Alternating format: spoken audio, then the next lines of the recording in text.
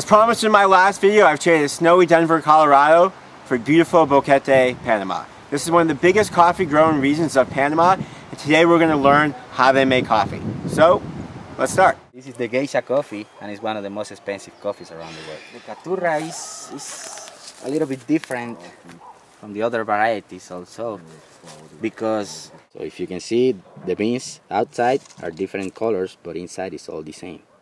This is café criollo, and it means like local coffee, criollo. And the pacamara is original from Nicaragua. It's three different processes before the dry process.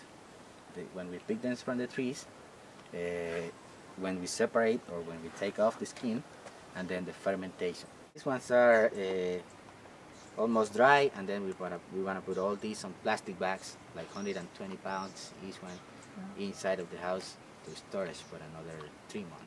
Because when they are here after 15 or 20 days, they still having 25 to 30% of humidity inside.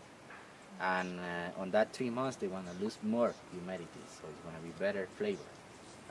Let's say we need minimum 11 or 12% of humidity on the beans before we roast it. For the fermentation, they stay here with just a little bit water, if you can see. It's still humid. They stay there for minimum 20 hours, maximum 30 hours. With this machine, we can check also the humidity on the coffee, the flavors, the time for how long it's getting dry, or all that. And this is very important because now we can show you how we do this process, like for visitors like you guys. Sure.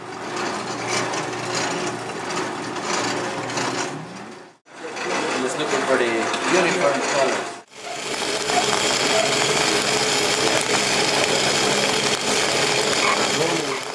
Alright, it's time for the taste test. You can't come to a coffee plantation and not taste the product.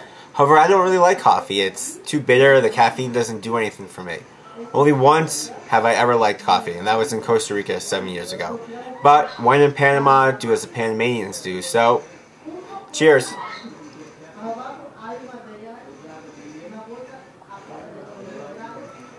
Yeah, that's not too bad.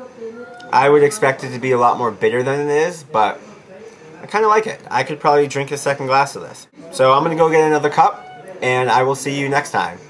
Ciao!